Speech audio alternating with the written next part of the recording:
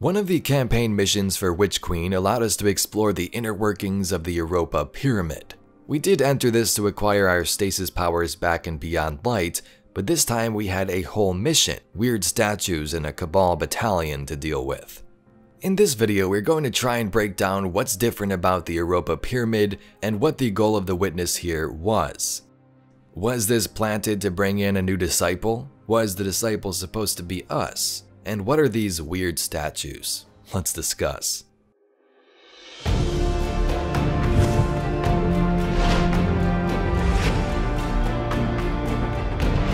The Europa Pyramid was first seen when Beyond Light was announced. We aren't exactly sure how long this pyramid has been here, but it would seem that it arrived with the others around Season of the Arrivals and then made its way to Europa. At the end of that season, we were directed here by the witness itself, who said this. It is as we once said. In light, there is only weakness, only failure, only death. But where the light takes, the dark gives. No longer will you be a pawn. No longer will you watch the lives of those you care for be lost. Remember, in darkness there is only strength, only victory, only life. Ancient power awaits you on Europa. When we got here, we learned of Aramis and her group of fallen who have the power of darkness to themselves, stasis. We will rise again.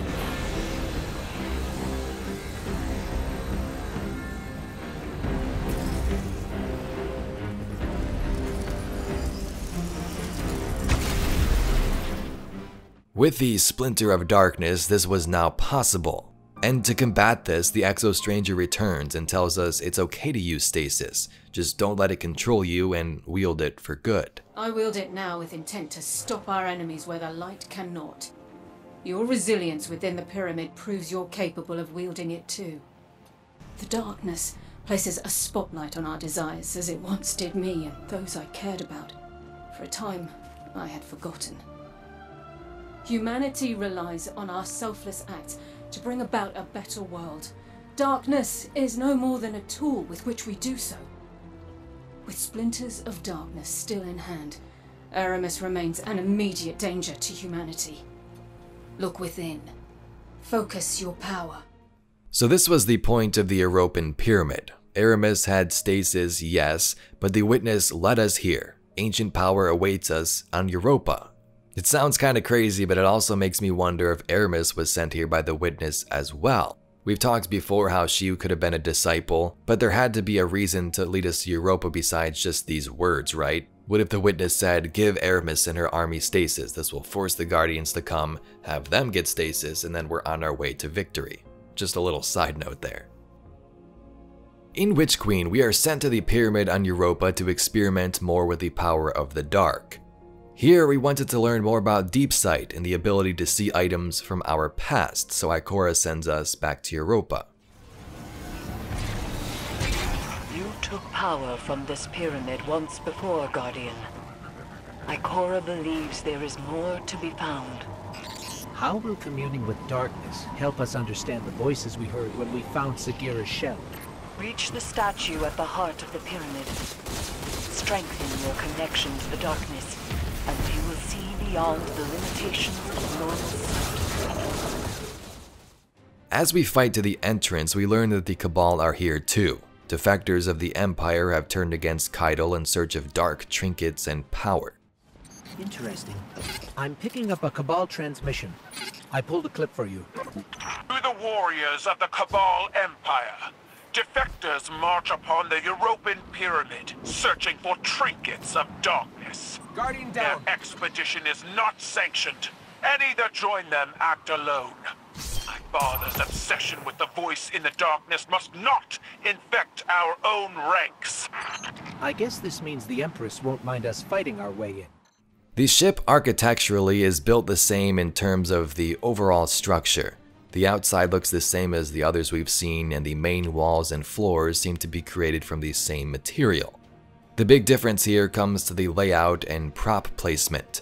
All over the place we see interesting designs and statues that kinda resemble humans and horse-like shapes.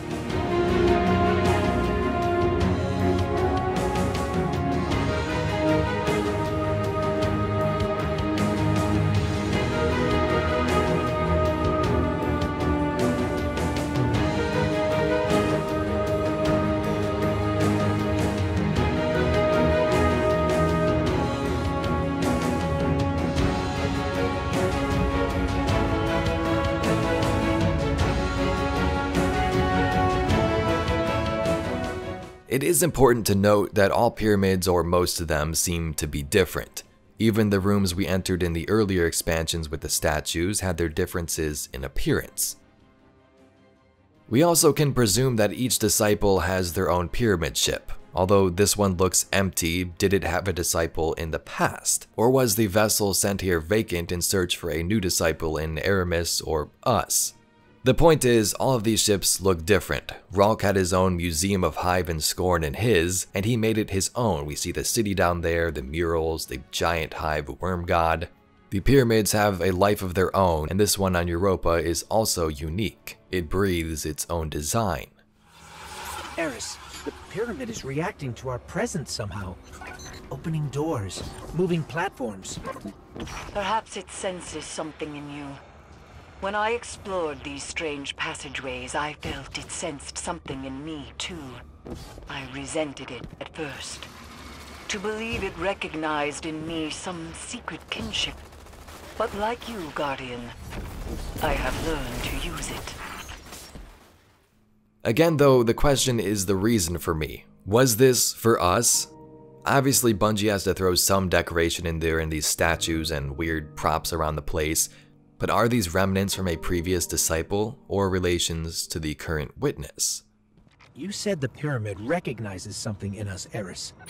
But what? A defender. A finely honed blade. Curiosity. It could be any of those. Or none.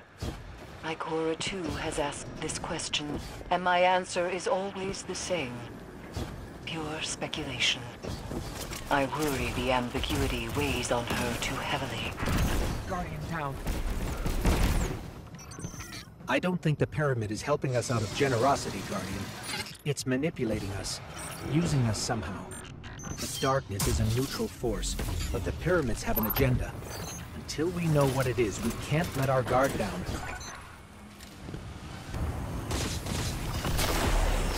Something must control these ships. We've never seen a pilot.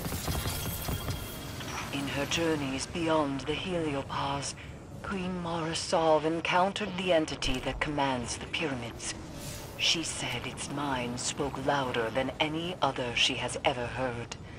A cacophony of thought. Perhaps those voices steer these ships. One of those voices spoke to you in the Black Garden as well. In the end, the Europa Pyramid interacts with us once more just like it did in Beyond Light. To what extent we don't really know, but Ikora says it kind of helped us obtain some of Sagira's memory, so it's kinda hard to decipher. Now this is more crazy speculation, but what if interacting with this specific statue claimed us to be a disciple here? That would definitely be a pretty big plot twist. The pyramid invited us in for a reason. The Cabal are trying to destroy the statue. We have to stop them, or you won't be able to commune with the pyramid.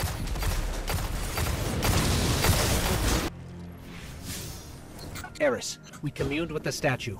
We can't tell yet if anything has changed.